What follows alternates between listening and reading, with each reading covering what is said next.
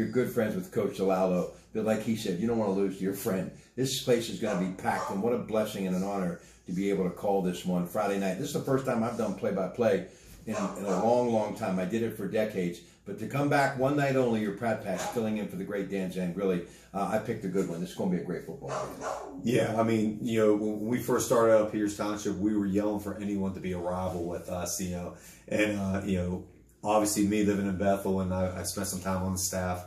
I think that's really starting to happen with us in Bethel.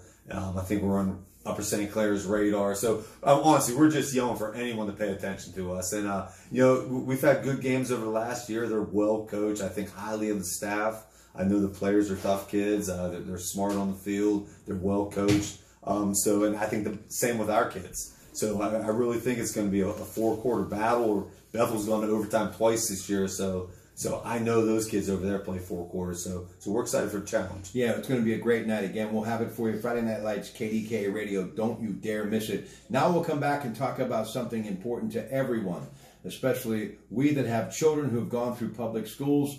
Please stay with us.